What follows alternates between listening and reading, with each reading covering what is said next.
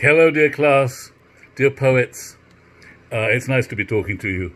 I shouldn't be scratching my nose with my hand, or maybe, have we got past that point of not wanting to touch our face? Maybe with an ungloved hand. Maybe it doesn't matter anymore.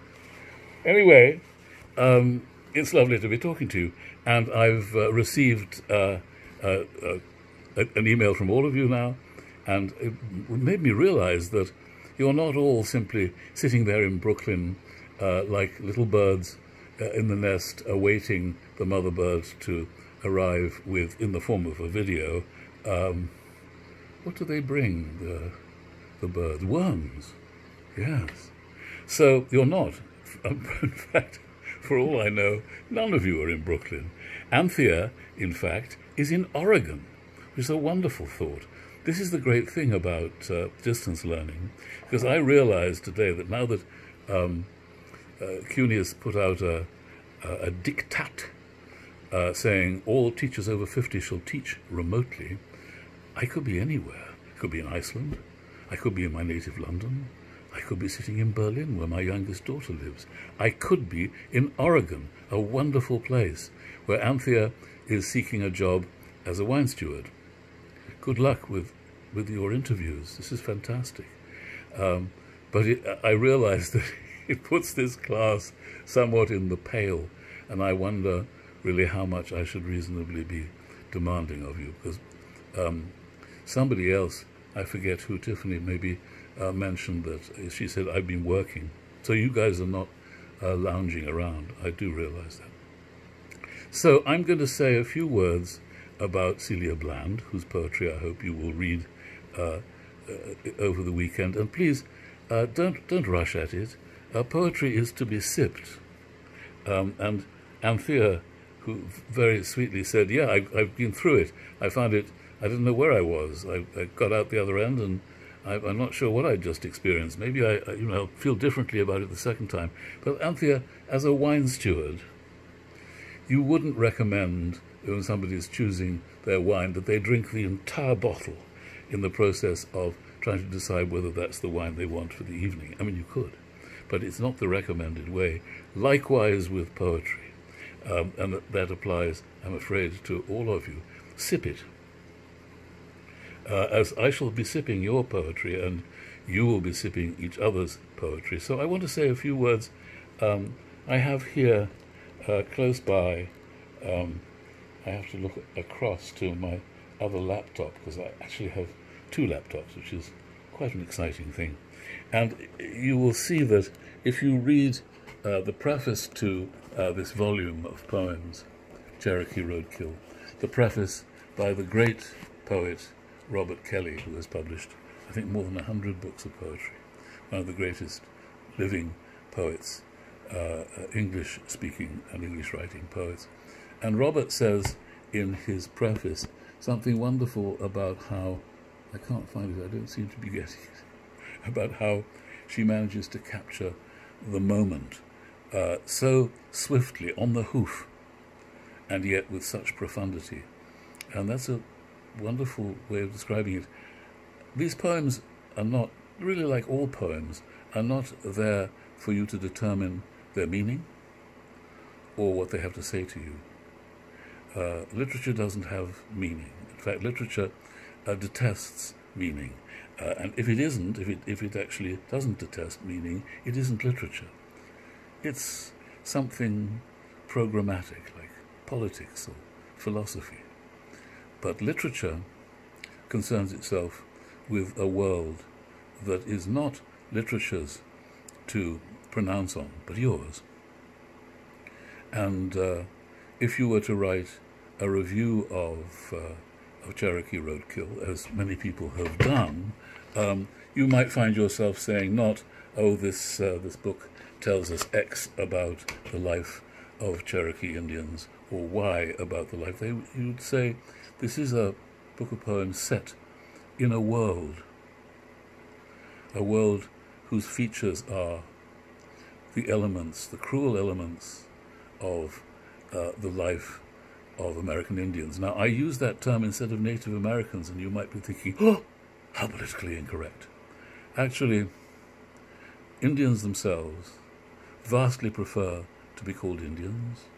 They find Native Americans condescending, because it's us white folks trying to raise their status by giving them a new name, or an original name, or a name that actually doesn't make sense, because everybody born in America is a Native American, as American Indians are well aware. So they, as I know personally from American Indian friends, they would rather be called American Indians. Very troubling for nice, liberal white folk who think of games of cowboys and Indians and how demeaning the word Indian is. Well, take it from Indians. It's not demeaning. So here's just consider the opening poem is what I'd like you to do, so as to sip and not to rush into the volume. She starts this whole volume with a poem called Car Crash. This is very evocative for me. Some dear friends of mine adopted a full-blood Apache Indian, Jamie, and raised him, and I knew him well. And one day in his later teenage years, he got badly drunk, as many Indians do. They're very susceptible to alcohol, and their system doesn't consume it very well. And he drove home along a road I know well on the Eastern Shore in Maryland, and he just missed the bend completely, just drove straight on, where there's a dog's leg, a sharp 90-degree turn followed by a sharp 90-degree turn back. He just drove straight on and straight into a tree and died there. So for me it's very affecting. And if you know anything about American Indians, you will know how much car crashes feature in the terrible sagas of their life. Alcohol too. And so here's a poem, As It Happens, by Celia, which starts, "There was the first crash," and we think, oh God, yes, there are and will be many, where my cousin crimped like a dog's ear the phone pole. We talk about crimping an ear when we fold it. They cut him from Chevy's metal skull with oversized shears, those giant shears they use to free people. Teen King Stanley, my man, cracked up.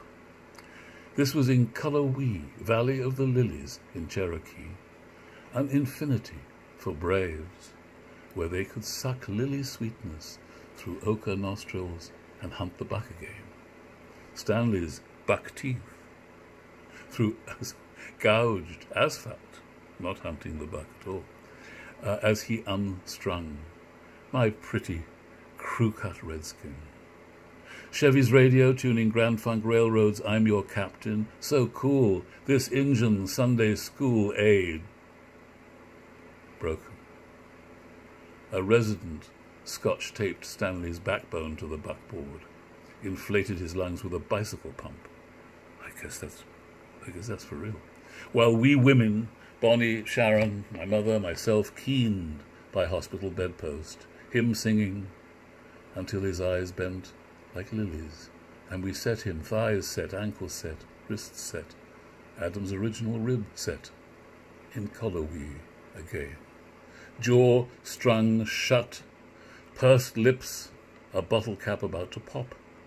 Stanley thought, I love how Stanley's alive in poetry time, not dead.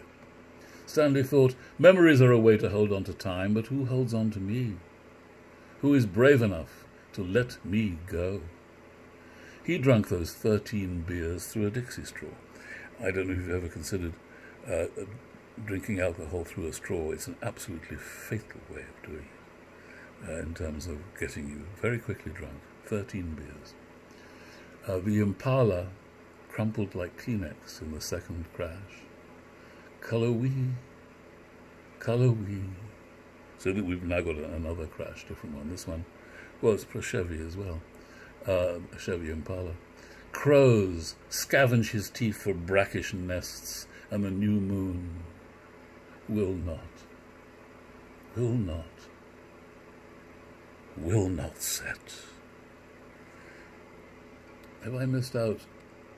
No, that's that wonderful ending. Will not set. The new moon which will not go down on the eternity of this event. A beautiful poem, and like many of the poems in this volume, full of sadness. It's a tragic world, the American Indian world, on and off the reservation.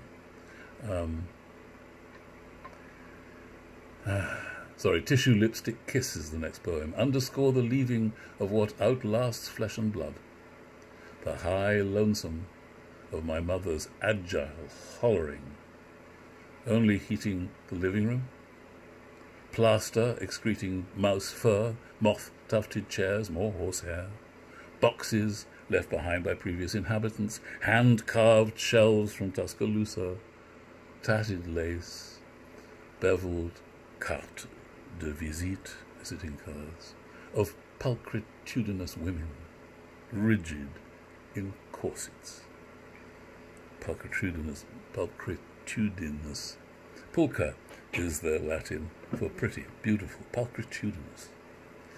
Underscore fingers, raining buttons, snipped from discarded clothes, buttons pinned to skin-pale cards, yellow ducks in sailor caps, pearlized knobs. What outlasts flesh and blood? What's left when someone's died? Mormore's cedar closet. Mormore was mother, grandmother. Flesh-coloured stockings dangling 4 garters, nude weave at heel and toe. Tissue, lipstick, kiss. So it's a little hymn to the things that outlast us.